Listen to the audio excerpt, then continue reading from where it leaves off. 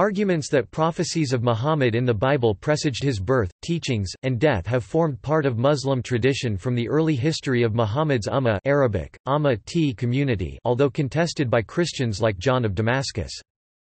Muslim writers have expanded on these viewpoints and have argued that they can specifically identify references to Muhammad in the text of the Bible, both in the Jewish Tanakh and in the Christian New Testament. Several verses in the Quran, as well as several hadiths, state that Muhammad is described in the Bible. The apocryphal Gospel of Barnabas, which explicitly mentions Muhammad, has also been identified as an ancient prediction about the prophet, but this book is widely recognized by scholars as a fabrication from the early modern age. Some Muslim writers argue that expectations of forthcoming prophets existed within the Jewish community from before the lifetime of Jesus through to that of Muhammad, and that Muhammad was the final fulfillment of these expectations. Muslims consider Jesus and other biblical figures, such as Moses and David, as having laid the groundwork for Muhammad's later efforts.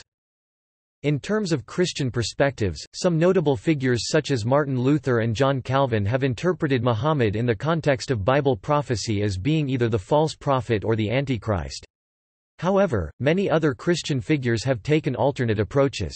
The 1910 Catholic Encyclopedia holds that, "...contradictory opinions have been expressed by scholars in the last 3 centuries about Muhammad's moral character and sincerity, since many of these opinions are biased either by an extreme hatred of Islam and its founder or by an extreme admiration, coupled with a hatred of Christianity."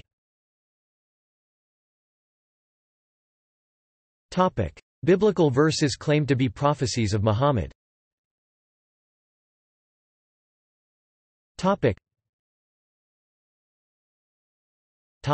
Deuteronomy chapter 18 verse 18.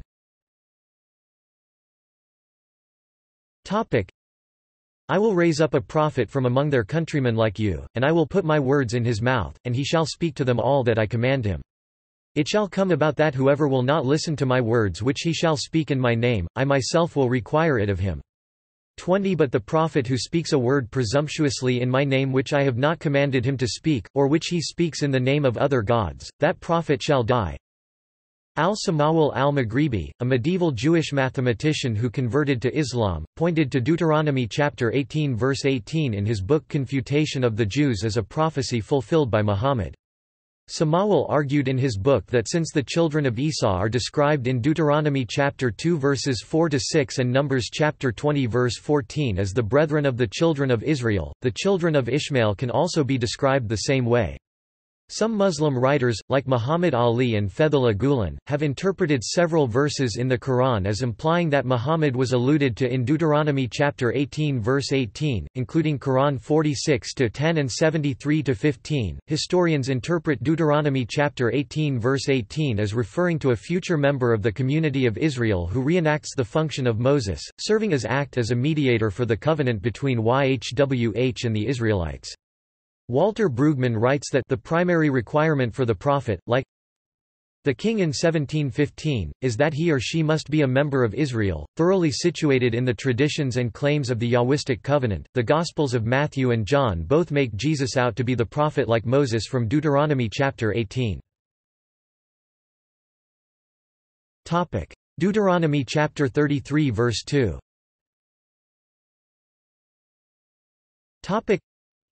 He said, the Lord came from Sinai, and dawned on them from Seir, he shone forth from Mount Paran, and he came from the midst of 10,000 holy ones, at his right hand there was flashing lightning for them. Al-Samawal al-Maghribi referred to this verse also in his book as a prophecy of Muhammad. He said that Mount Sinai refers to Moses, Mount Seir, the Mount of Esau, refers to Jesus, and Mount Paran, the Mount of Ishmael, refers to Muhammad. Muhammad Ali also believed this passage prophesied Muhammad. Deuteronomy chapter 33 verse 2 is part of the poem known as the Blessing of Moses spanning Deuteronomy chapter 33 verses 1–29. Scholars consider that the poem serves as Yahwistic declaration for the blessing of the future of Israel as a socially unified whole that will benefit and prosper through YHWH's beneficence. The poem relates YHWH's movement from the south from Mount Sinai, the mountain where he resides, to his entrance on the scene as a formidable invading force. Isaiah chapter 29 verses 11 to 12.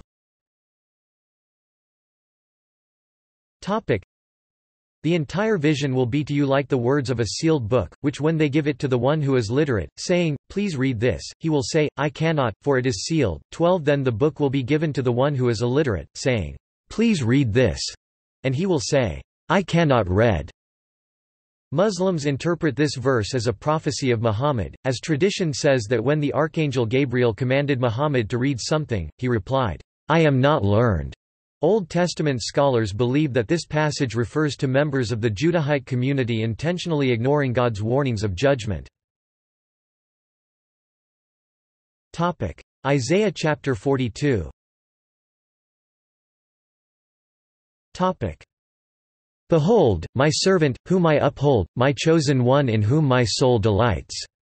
I have put my spirit upon him, he will bring forth justice to the nations. 2. He will not cry out or raise his voice, nor make his voice heard in the street. 3. A bruised reed he will not break and a dimly burning wick he will not extinguish, he will faithfully bring forth justice. 4. He will not be disheartened or crushed until he has established justice in the earth, and the coastlands will wait expectantly for his law. Muslim tradition holds that Isaiah chapter 42 predicted the coming of a servant associated with Kedar, the second son of Ishmael and who went on to live his life in Arabia, and so interpret this passage as a prophecy of Muhammad. According to the hadiths, Muslims like Abd Allah ibn Amr ibn al-As have believed that Muhammad was the servant of Isaiah chapter 42 during his very lifetime. Muhammad is believed by Muslims to be the chosen servant of God and his light. In 1892, Isaiah chapter 42 verses 1–4 was first identified by Bernhard Dumm as one of the servant songs in the Book of Isaiah, along with Is. 49–1–6, Is. 50–4–7, and Is. 52–13–53–12. The Old Testament identifies the servant of the servant songs as the Israelites in Is. 41–8–9, Is. 44–1, Is. 44–21, Is. 45–4, Is. 48–20 and Is. 49–3. John Barton and John Muddyman write that the idea of a servant played a small part in the earlier chapters, being used as a designation of the unworthy Eliakim in 22:20 and of the figure of David in 37–35, but it now comes to the fore as a description of major significance, the noun being used more than 20 times in Chs. 40–55. Its first usage is obviously important in establishing the sense in which we are to understand it, and here it is clear that the community of Israel, Jacob is so described. Haggai chapter 2 verse 7.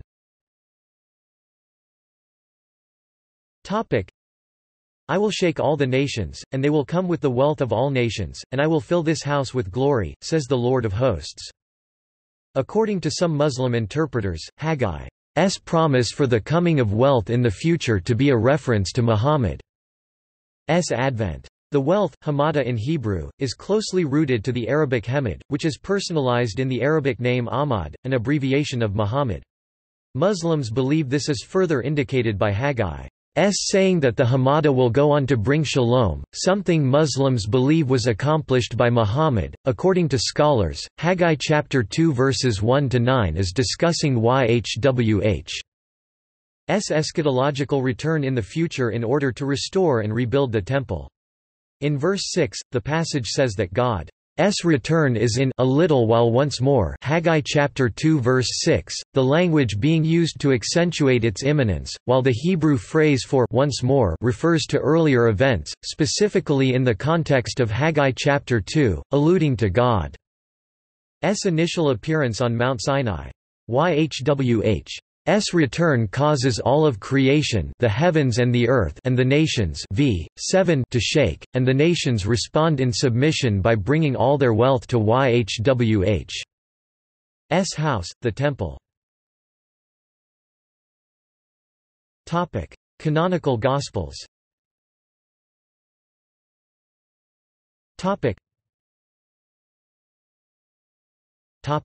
Paraclete.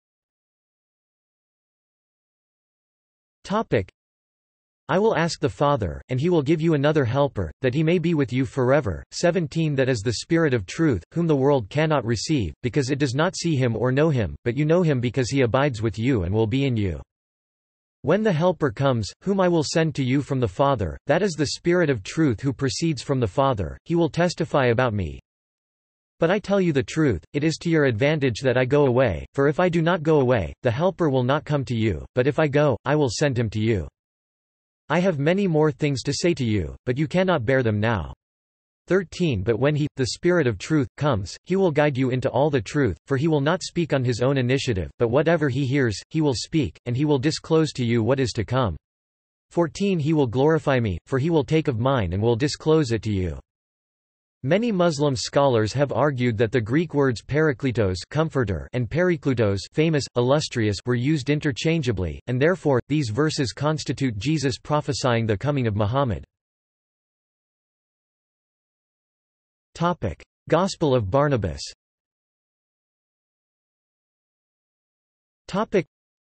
Some Muslims including Muhammad Abu Zahra claim that changes were made to the present-day canon of the Christian Bible, by excluding material that represented the authentic message of Jesus, claiming that the authentic tradition is represented in the Gospel of Barnabas, which contains predictions of Muhammad.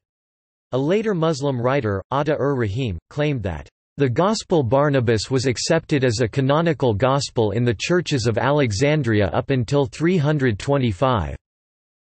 The Gospel of Barnabas is generally seen to be a fabrication made during the Renaissance. Non-Islamic view.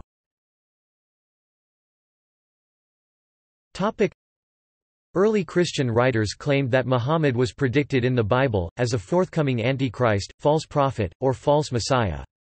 According to Albert Harani, initial interactions between Christian and Muslim peoples were characterized by hostility on the part of the Europeans because they interpreted Muhammad in a biblical context as being the Antichrist. The earliest known exponent of this view was John of Damascus in the 7th century. In c. 850 CE about 50 Christians were killed in Muslim-ruled Córdoba, Andalusia after a Christian priest named Perfectus said that Muhammad was one of the false Christs prophesied in Matthew 24 minutes 16 seconds and 42 milliseconds. The monk Eulogius of Córdoba c. 800–859 AD justified the views of Perfectus and the other martyrs of Córdoba, saying that they witnessed, "against the angel of Satan and forerunner of Antichrist Muhammad, the heresiarch." John Calvin argued that, "The name Antichrist does not designate a single individual, but a single kingdom which extends throughout many generations," saying that both Muhammad and the Catholic popes were Antichrists. The prophecy of the four kingdoms of Daniel in chapter 7 of the Book of Daniel has also been interpreted by Christians as a prediction of Muhammad. Eulogius argued that Muhammad was the fourth beast in the prophecy. Another medieval monk, Alvarez, argued that Muhammad was the 11th king that emerged from the fourth beast. According to historian John Tolan, in Daniel's description of this beast, Alvarez sees the career of the Antichrist Muhammad and his disciples. This 11th king who arises after the others, diverse from the first, who subdues three kings, is it not Muhammad, who vanquished the Greeks, the Romans, and the Goths? And he shall speak great words against the Most High. Did he not deny the divinity of Christ, thus, according to St. John, showing himself to be an Antichrist? He shall wear out the saints of the Most High. Is this not a prediction of the persecutions inflicted by the Muslims, in particular of the martyrdoms of Córdoba? He will think to change times and laws. Did he not introduce the Muslim calendar and the Quran? Since the 7th century, the Prophet of Islam's name has been the focus of several stereotypes. Greek and Latin sources presented exaggerated and sometimes wrong stereotypes in literature, and the orthographic forms, which varied among them, were shared by two Western cultures, Spain and France. These variants and forms of the Prophet of Islam's name formulated stereotypes that molded the opinion and feelings of the West toward the leader of the new religion. Their references played a principal role in introducing Muhammad and his religion to the West as a false prophet who wrote the Quran, a Saracen prince or deity, the biblical beast, a schismatic from Christianity, a satanic creature, and the Antichrist. See also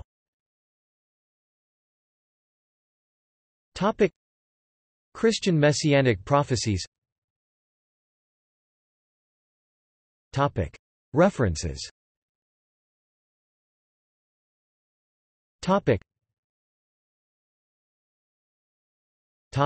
Bibliography.